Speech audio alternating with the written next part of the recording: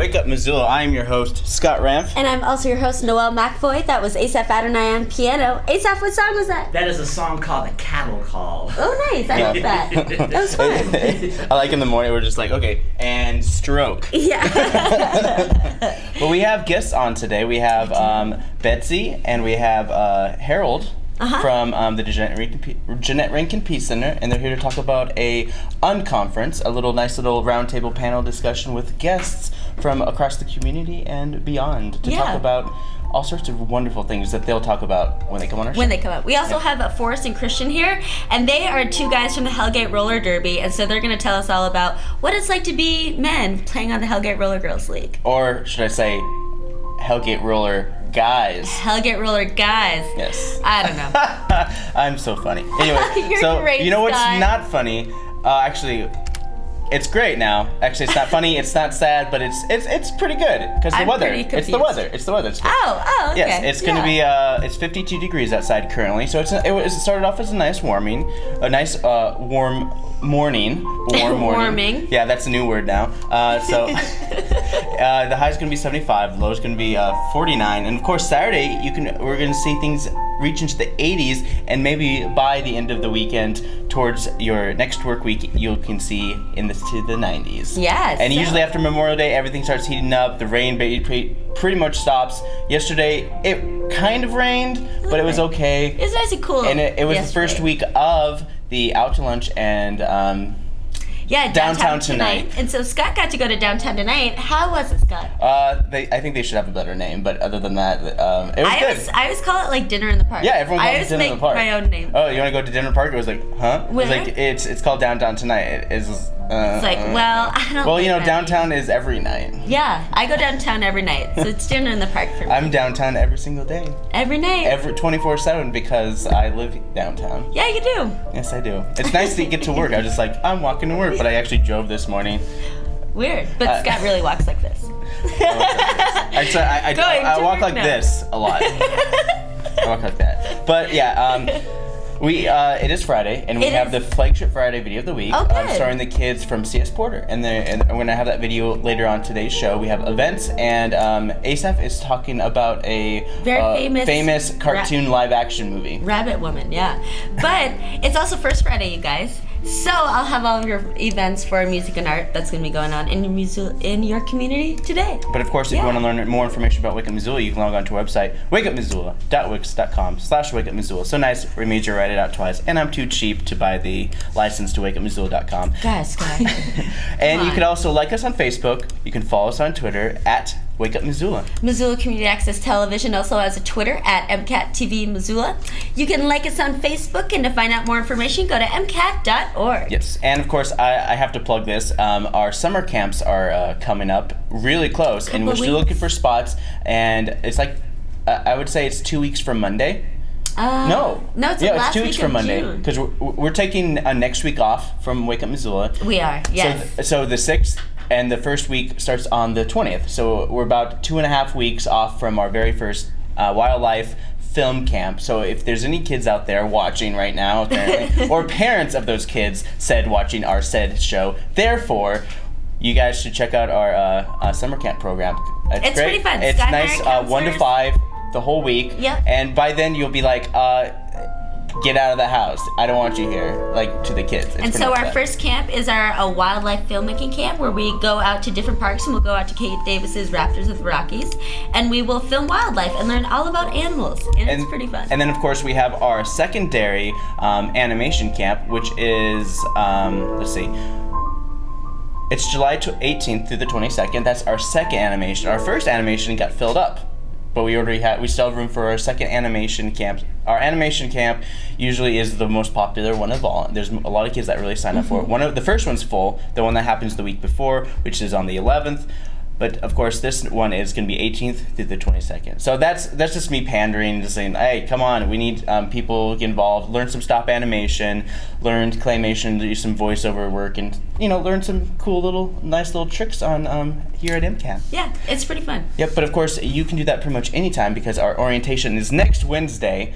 at 5:30. So if you're interested in getting involved with MCAT, you want to make a movie, you want to be part of making a movie, you want to be in a studio, take pictures, take video, kind of like what we're doing here today, and just do whatever, and we can help you with anything whatsoever, because I've helped like all arrays of different types of people. Some people who just come here and they're just like, hey, I need to do like a presentation on something or whatever. It's like, oh, okay. And then I figured it out, and I was able to help them. I was like, thanks for all your help. It's like, I don't know what I did. I kind of like BS my way through it. You did a great job, Scott. I don't know. You don't know. I have no idea, but we do have guests waiting, so let's go to some new programming. Yes, we do have some programming, and of course, I do want to show you this clip, and I want to give you a taste of this. This is the Democrats meeting. They have a monthly meeting at the City Council chambers, and this is kind of like they're having a Q&A with the candidates for the county commissioners, and this is the Democratic county commissioners. Awesome. So this is Stacey Rye and Dave Strohmeyer, and they're answering a question. So here is a little taste of who you guys may or may not be voting for this coming election. And it's not known to be the most liberal and progressive organization in the state. You can imagine how 3 female county commissioners are viewed. And we were in this training, we were talking about human resources, and something came to my mind, and I thought, there's no reason, if the federal government isn't going to move on this, there's no reason that Missoula County can't start setting a precedent.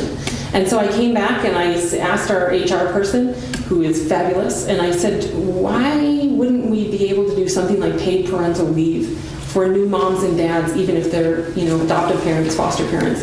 And her head almost exploded, and then she calmed down, and she and I took that through the process. And so now Missoula County staff, 850 of them, have paid 6 weeks of paid parental leave so that they don't have to starve to death and have to make a choice between taking care of a newborn and going back to work, which is an excruciating decision that so many parents, particularly mothers, have to do.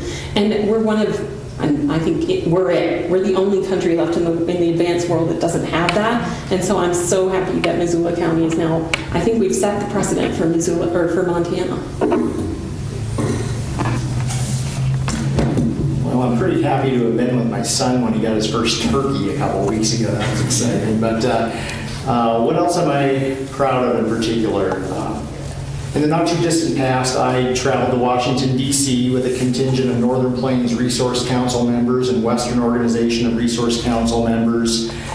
And we lobbied members of Congress and the administration to do a full environmental analysis of what these stinking coal trains might be doing as they travel along through southern Montana between the Powder River Basin and proposed.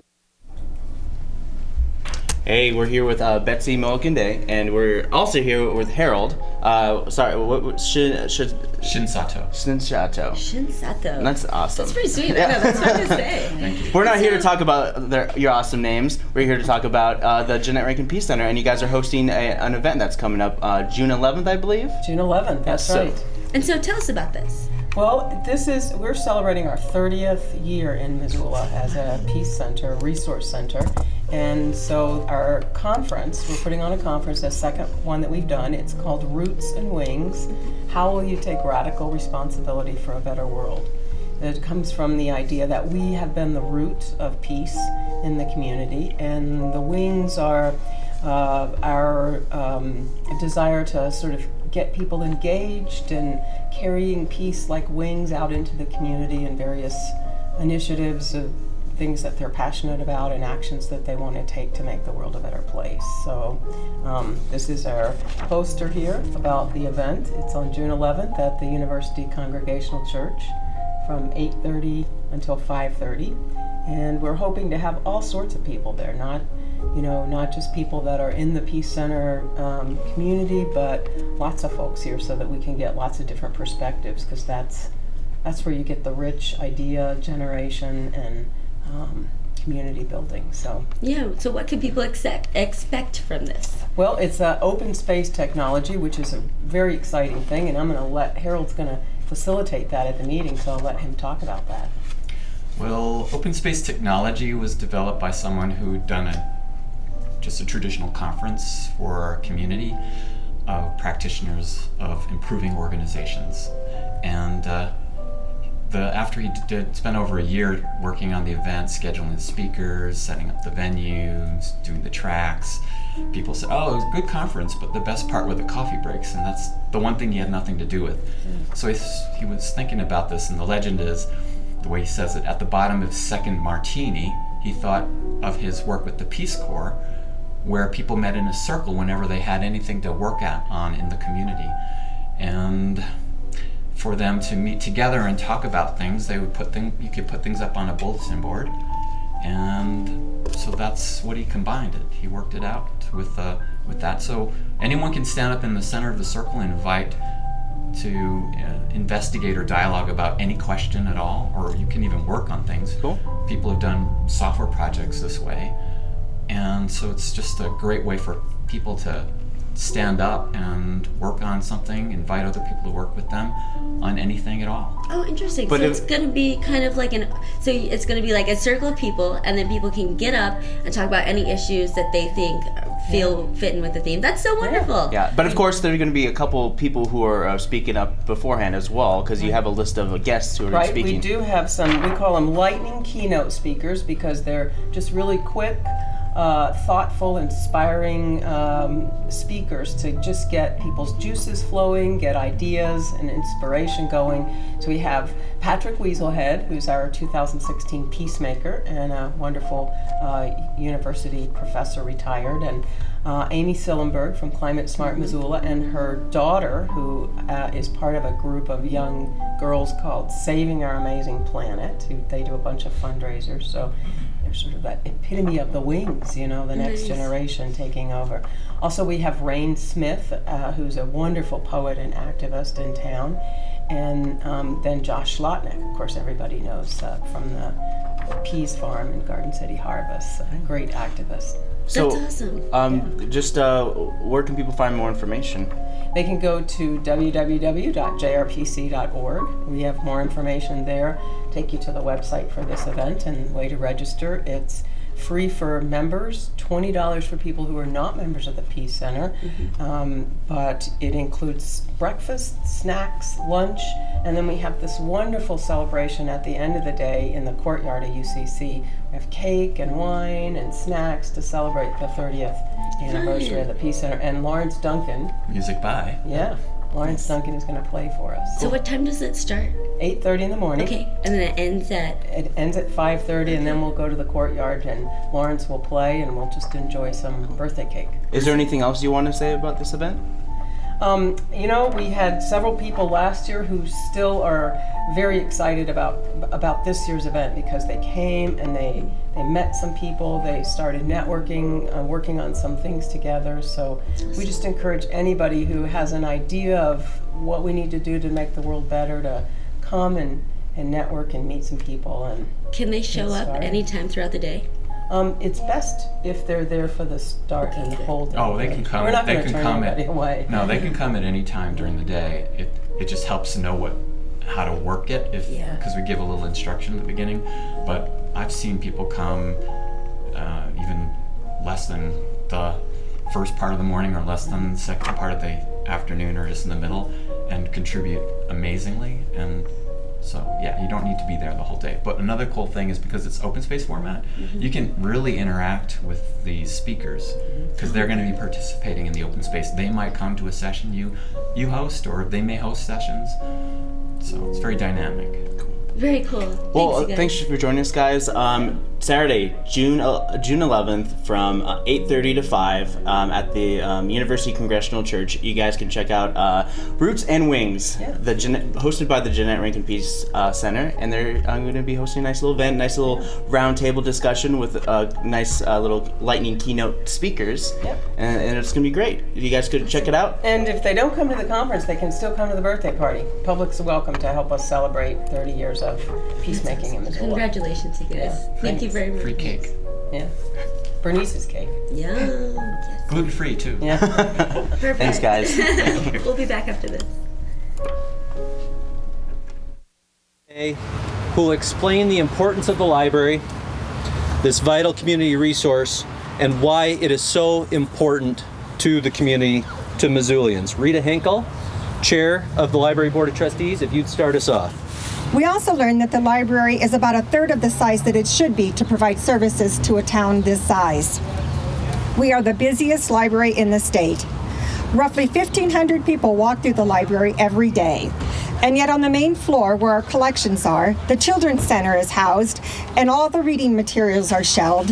There are only 38 spaces to sit. The thing that really slows us down when we travel is that we cannot spend more than a few hours in any city in America or any small town in Montana without going to the local library. I cannot help myself. We always find some needed information or local history there. And so here is our observation from visiting dozens of communities. There is something about a community's library that tells you about everything you need to know about that community. Its vibrancy can tell you if this is a place that is stuck in the past or if it is a place that is really looking to the future. So our new library, I believe, will benefit the entire community, right from this front door, back door, side door, clear to the farthest edges of the county line. Our library is almost half a century old, and it's over capacity. That much is clear just from standing here today. Building a new, up-to-date, and expanded public library will help our kids learn. Hey, we're here. Hey guys, we are back. We are here with Forrest and Christian, and they're on the Hellgate Roller Derby organization. So they're not on the Hellgate Roller Girls team, but they're on the co-ed team. And so they're here to tell us all about that. So you guys, what's it like to be playing pretty much an all-female sport as dudes? Like, I feel like you've got to be pretty intimidated. I would be. It's definitely intimidating. You know, my background is refereeing, and so I'm used to kind of hanging out on the outside or away from the action, and so this will be my first time playing with Hellgate on the track and being involved in the action instead of an observer. And you guys have been working with the Roller Girls in their practices and working on this big co-ed event that's happening this Saturday. Yeah, so as much as we can, we have. I mean, we definitely don't have as much experience as I think any of the girls on the team, but we've been practicing as much as we can and getting ready, and it's gonna be a lot of fun. That's awesome. And so, do you have a referee background too? Or? Yeah, when I moved here, I started refereeing. Landon taught me everything I know here, and then eventually I transitioned into coaching this year. So I am coaching the women's team with one other person right now, and also skating on the co-ed team. Cool. That's awesome. And so, what does it take to be a roller derby? Yeah. Time.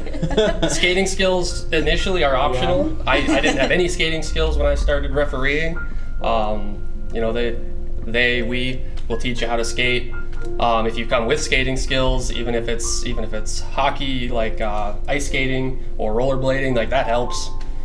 Some kind of coordination helps, but it's not mandatory. I had none. It's still arguable whether I have any. Yeah, it's definitely time and skating skills, and then like openness, I guess. It's a really like accepting community, like all different types of people, like whoever you are. There's definitely a place for you within the Hellgate Roller Derby. Definitely. That's awesome. I was talking to you guys earlier, and you guys were talking about like there are a couple of male leagues across the United States. There's a few male leagues that are gearing up and getting going. So, what does it take for like all male league to get started? I think a big part of it is a lot of support from the female league. Mm-hmm. Every men's derby league that I can think of has the support and the pushing from a women's league, and they're usually kind of brother sister kind of deal. They all get along and do stuff together because there's just not the infrastructure for men's derby without the infrastructure for women's derby. That makes sense. So they really go hand in hand. Yeah. And so, what do you think are some of your strengths and weaknesses as being like men coming into this women's league? You know, what do you have over the girls, or what do you have that the girls have over you guys? Speaking in terms of what we have over the girls, like I can't think of anything as of right now. For the two of us, I think maybe good understanding of the rules. Okay. Yeah. And like how to play the sport according to the rules. But I think overall experience is one thing that all of the women have over us, and just like knowledge of how to use their bodies to like destroy another person. Yeah, no, they're tough. Like, I'm scared for sure. I don't think I'm tough enough to be a roller girl. That's definitely something that's hard to learn is how to use your body in the legal ways, and that's something they all have. You know, most of them have years of experience, and we're just sort of starting to figure it out. So it's very different. We're probably going to look kind of clumsy out there. I'm excited for you guys. This is gonna be awesome. So let's talk about the event that's coming up. What can people expect this Saturday? So around 5:30, 6 o'clock, we'll have our juniors bout. So they're going to be playing against the Great Falls team, and that's ages 12 to 18. Yep. 12 to 18, and so they'll be skating first, and then around 7:30, we'll get on the track, and we're going to be playing against a pickup team from kind of the Pacific Northwest, mostly Seattle, called the Co-Ded. So we'll be playing against a co-ed team as well. Cool. Nice. And is it just you guys? Are there more males on the team? There's 2 other men on the Hellgate team. Cool. Both also referees, so we all kind of have the referee background. We don't currently have any dedicated male skaters. We're looking. Hellgate, has been looking for a while. So if there's any dudes out there interested in skating with Hellgate, we're definitely looking. And so, if there are, where can people get in contact with you guys? On our website, hellgaterollergirls.org, or on Facebook. We respond to messages pretty quickly on Facebook. We have our practices, so we have a fresh meat practice on Monday and Thursday. And on Monday, I believe it goes from like 6:30 to 6 to 9. So we kind of like have a 3-step practice, and then on Thursday it's maybe from 7:30 to 9:30. I'm not 100% sure on the times, but we do have a schedule on our website, and any of those fresh meat practices, people are welcome to just show up, and we'll see if we can fit them with skates from our borrow bin. And we take people, we like Christian said earlier, we are looking for people who want to be involved in Derby in any aspect. We have off skates officiating, on skates officiating, on skates playing. There's a place for everybody. Nice. All the way down to 12 years old for the junior team. Yeah, the roller derby seems like it's really awesome community and really accepting and open. So that's pretty awesome. Nice. It is. Nice. Is there anything else you want to say? Come out on Saturday. Yeah, it's going to be a blast. Tomorrow. All right. We're going to have a lot of fun. Awesome. Well, thanks, you guys. Yeah, Thank you. Thank you. We'll be right back after this.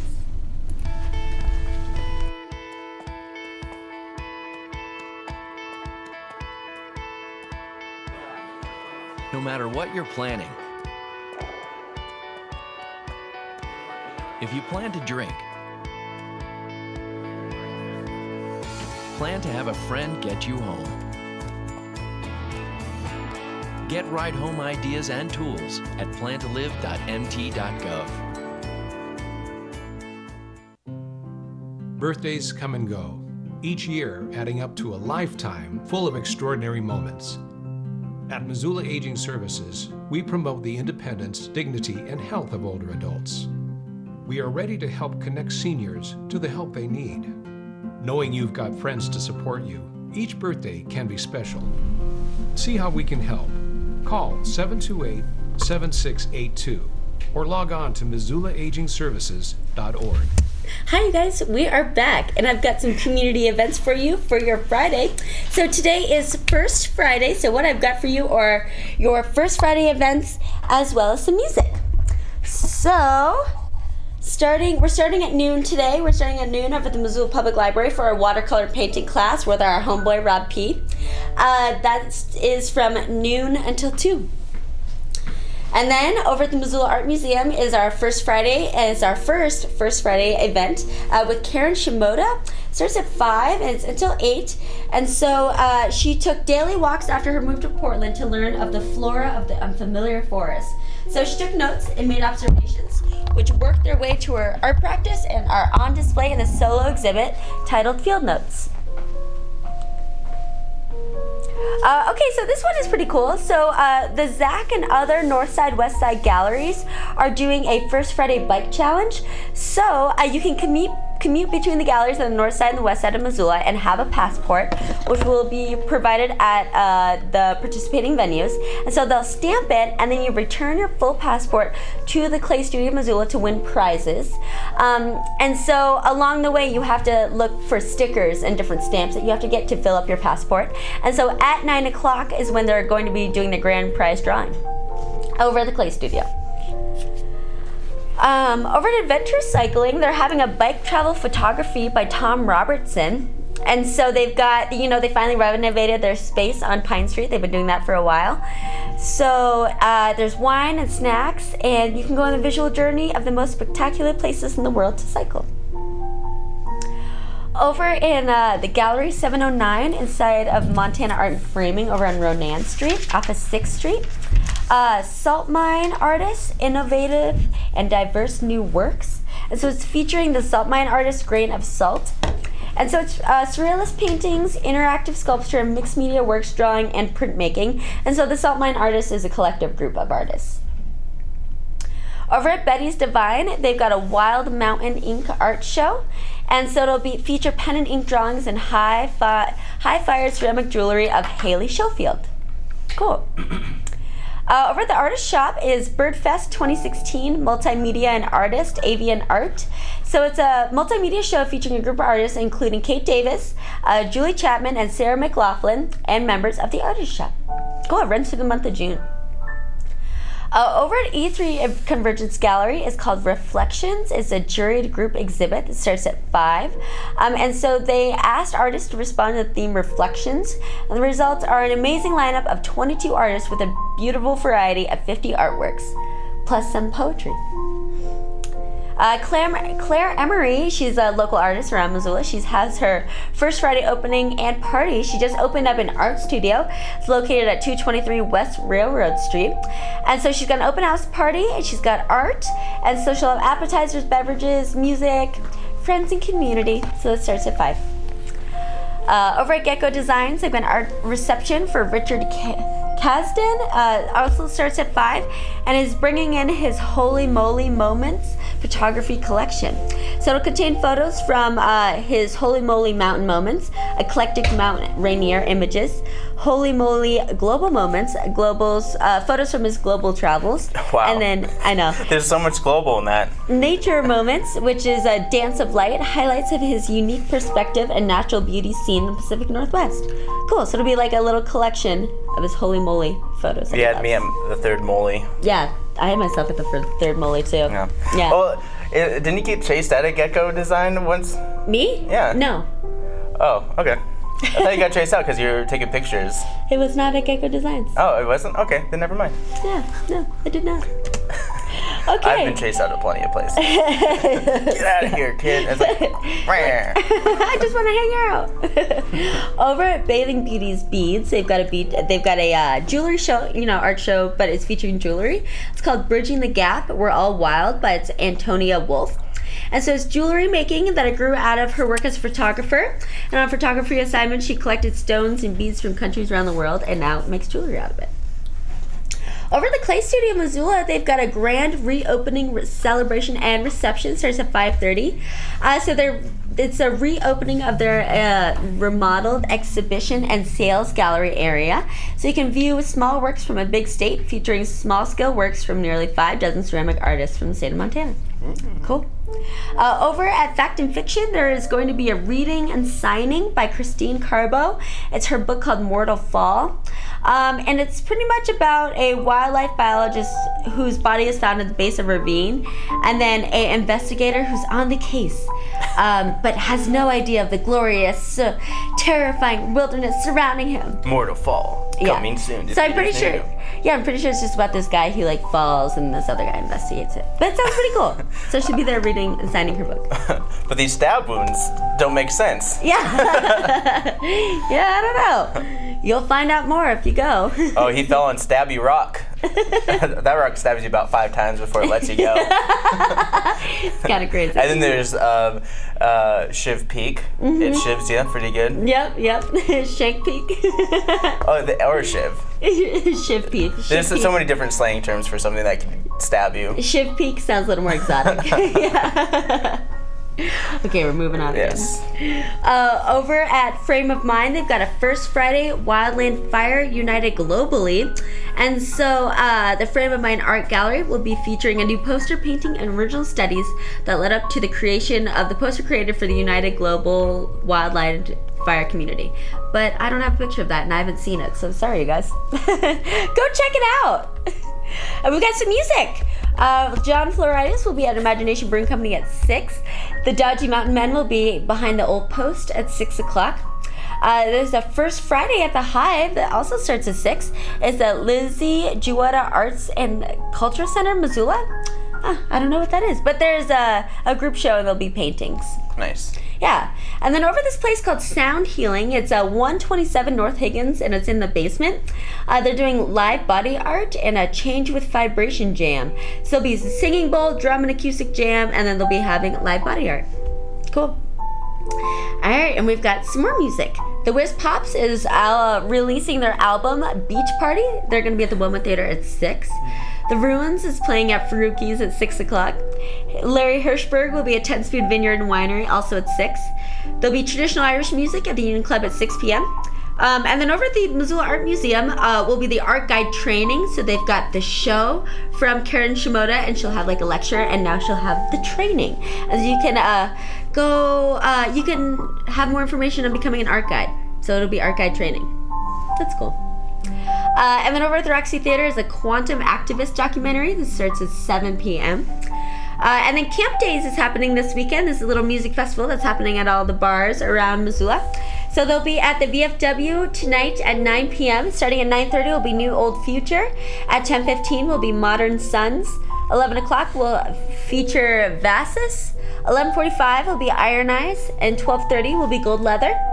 And then they'll also be at the Palace starting at 9. At 9 will be Sunraiser. 9:40 will be Holy Totem. 9:20 will be Monoturnerus. 11 o'clock will be Pisk House. I don't know how to say that. And then 11. Pisca House. Pisca House, okay. And then 11:40 will be Panther Car. And then at 12:20 will be Western Daughter. And at 1 a.m. will be Terror Pigeon. Yeah. Hide your Western daughters from the Eastern ones. So Union Club will have a Cash for Junkers at 9:30. Troublesome will be at the Sunrise Saloon at 9:30. The Bent Bones and Travis Yost will be at the Stage 112 at 10. And then Los Lonely Boys will be at Top Hat Lounge also at 10 o'clock. That's what's going on in your community. Look at MissoulaEvents.net, University of Montana website, The Independent, and the Missoulian for more events. But now we are going over to Asaph Adonai for musical notes.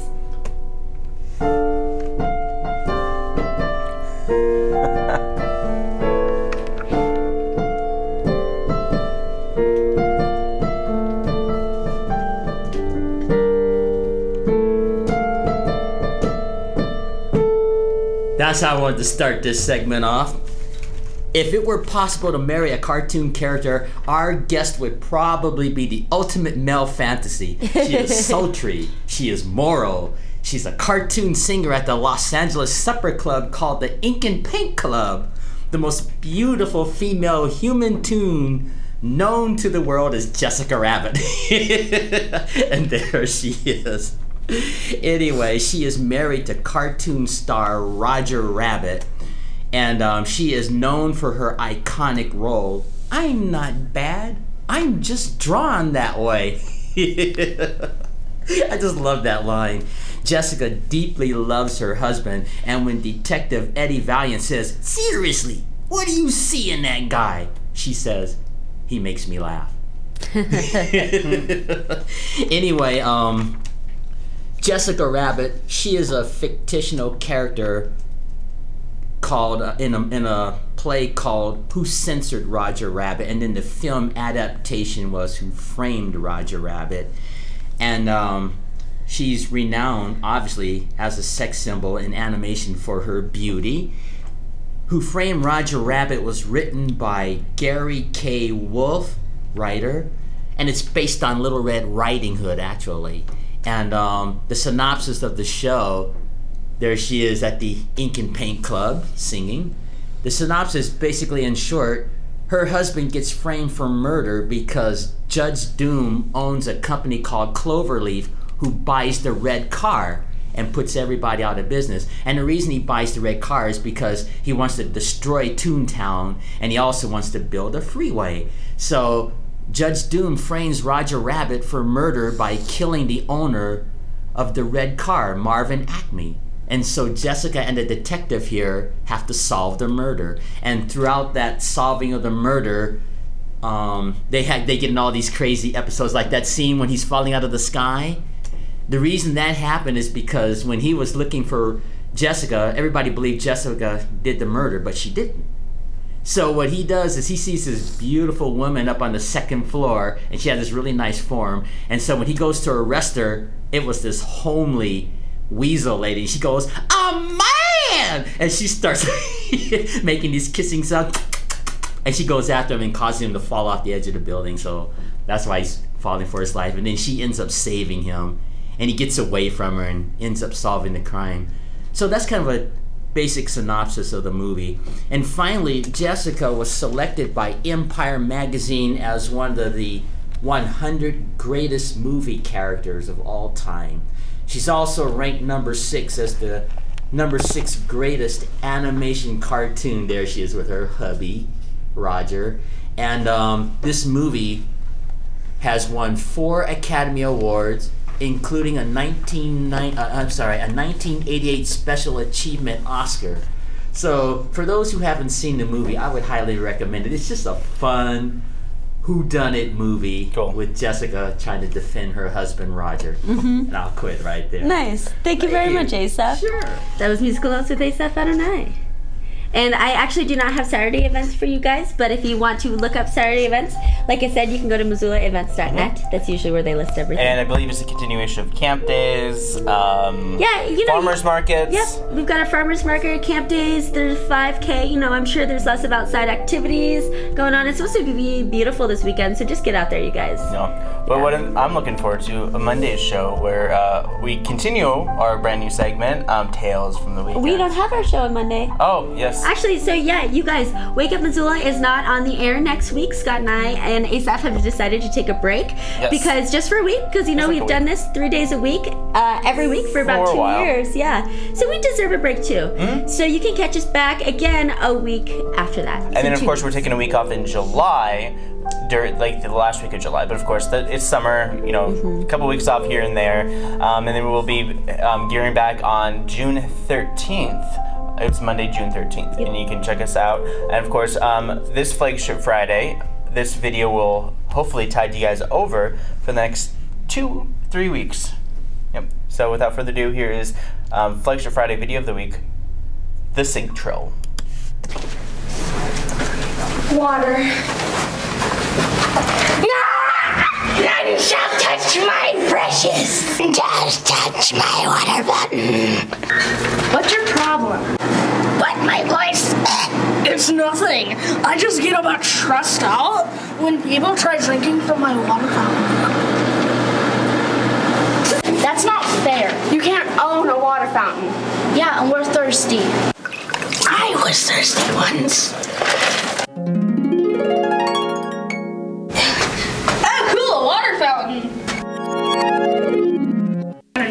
That's a terrible excuse. We're gonna find another water fountain. Ha! Have fun finding one that works! One water fountain that works!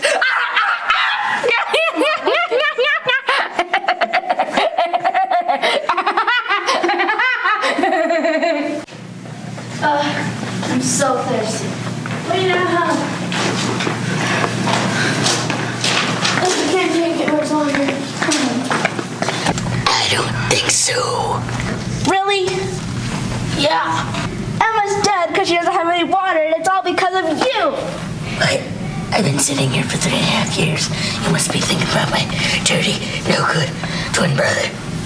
Well, can I have a drink? Not anyone. Not how. Fine. And don't ever come back.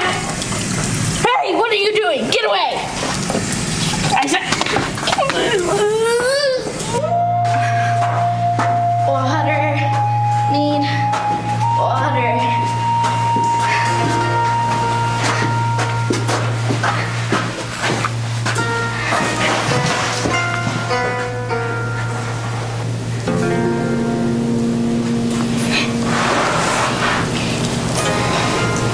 Water.